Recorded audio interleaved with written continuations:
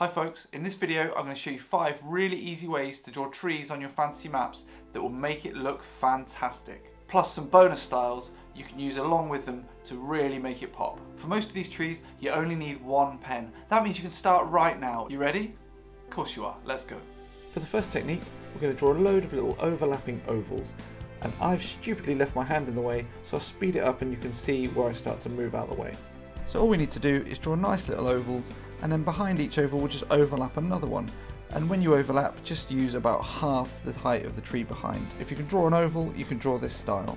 And then the next step on here is to give the trees a bit of shadow. I like to just use a little bit of black line coming out to the right hand side.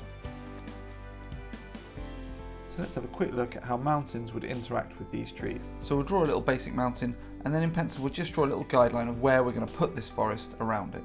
So you'll see we'll start overlapping, and then as we get to the line where the mountain is, we'll put the trees behind that line. Finally we'll add a little bit of shadow to them. And my OCD can't leave that mountain without any shading on, so I'll just grab a thinner pen and just shade it in a little bit. If you want to learn how I draw mountains, there's a link showing on the screen right now. This next style is more suited to an isometric style of map. So imagine our top-down map tilted back about 30 degrees.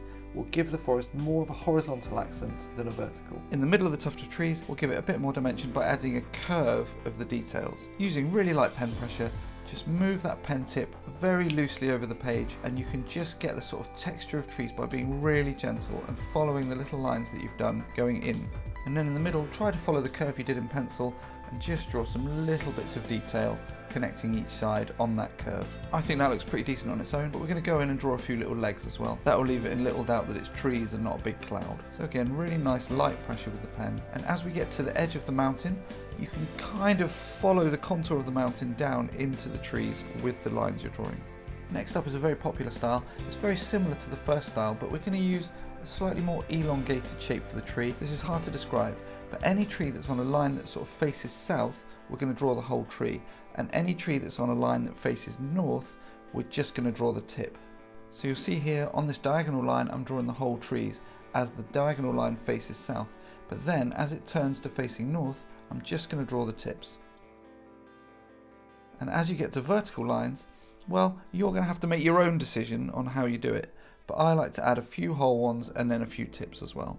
Along the bottom row you can add a couple of extra little trees in just to give it a bit more depth, and then in the middle of the forest there we're just going to draw several tips just kind of on their own, and finally we'll add a bit of shadow just like we did on technique 1. So we use exactly the same technique to draw this with a mountain. Again, we'll draw the lower trees first, and then we'll just draw tips around the higher trees.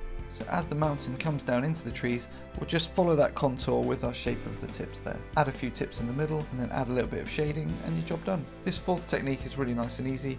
We'll just draw a jagged line all the way around the shape that we want to draw the forest, and then with a slightly thinner pen, I'm going to use a Pigma Micron 005. We'll just draw some little tufts around the edges, and it will give the feeling of depth to the forest. And if we wanted to draw a clearing in the middle, we do exactly the same thing. Now this technique won't actually work with the mountain in the way we've drawn it so far. So for this technique you'd have to just separate your trees from your mountains, give them a bit of space in between, and it will look fine. And if you prefer, you can add little legs to it just like I've done on this smaller little forest. The final technique here is a bit more of a kind of comic style. We're just going to draw lots of tufts around the trees, and it's going to be similar to technique 4 but a bit more cartoonish. And for the inner bit we'll just use exactly the same pen, exactly the same style of tufts, and just draw them in. So a bonus technique I like to use, which I think goes really well with techniques 1 and 3, is drawing little pine trees, and these are so easy.